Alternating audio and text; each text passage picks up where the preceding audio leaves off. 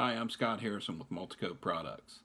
As you can see, I'm working from my home office today, but I'm excited to get a little bit of information out there on one of our new products, our Multicoat Aliphatic UV. It's a light cured product, low VOC, minimum downtime, resistant to most chemicals. It's in a gloss or a matte finish. Lots of advantages. We've got national notoriety on this product all across the country. Please take a look at our video. Let us know what you think. If you've got any questions, please reach out to me or our company. Button 50s.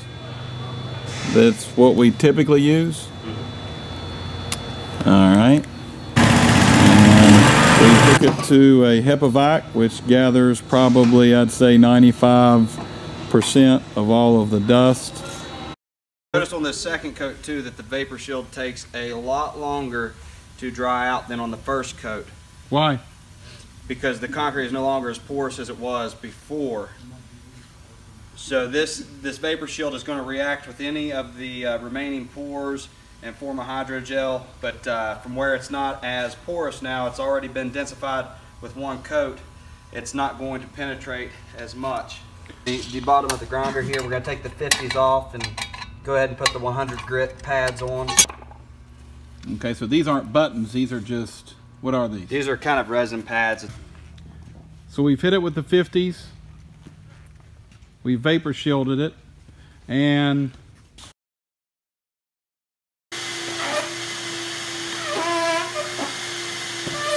when you touch the surface, you don't want to be filling piles of dust, you know, that's... But as I can see, there's a little bit on your hand. There's a little bit right there. Is that okay? This would be okay. What are you installing the product with? What are you using? I am using a 3/8 snap roller. Is that a special roller? That is a high quality shed free. So we want to keep the lint particles that release at a minimum. Okay. And so we strongly recommend a high quality roller. Product basically has no odor, looks clear. Now, if you did not put a UV light on this, George, how long would it take this material to tack up?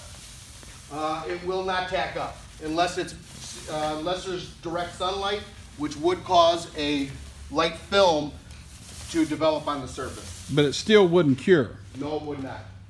Why do we back roll this product? Again, just to make sure that we have a uniform coat. Uniform coat is critical in the UV so that we have no puddles or heavy spots or light spots. The VOC emissions from this product? Near zero. Near zero. So we're about 8 minutes into this, 8 or 9 minutes, and it's fully rolled out by George, and we're going to back roll, correct? That's right. So you're going to put on these. What are these? Show us the bottom of these. These are just slip-on spiked shoes. So they have strap-on ones, but these are just slip-on. So if your work boots, you just kick them right on, and that way you can walk out on top of the material and work your way back off of it. This doesn't dry without the light, so it does not. It's just as wet now as when you applied it 10 minutes ago. That's right. And then you're just back rolling it to give it, to make sure everything's settled out. It's a nice and smooth finish. Okay. Okay. Now, George, how do we know that this light is putting out the correct output to cure this coating as per specifications? There's equipment out there in the market. They're called radiometers.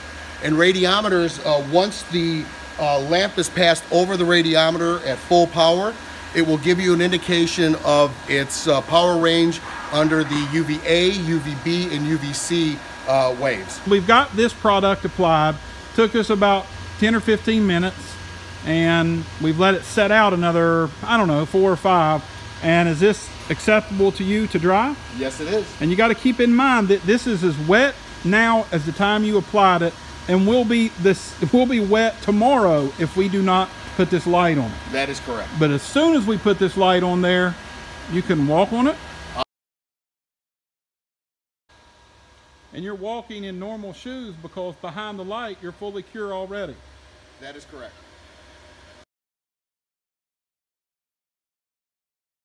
So at this pace, we will fully cure 150 square foot in less than 10 minutes. Okay. Like almost like glass, but it's not slick. No, it has a very high coefficient of friction, which is above the industry standard for non-slip floor.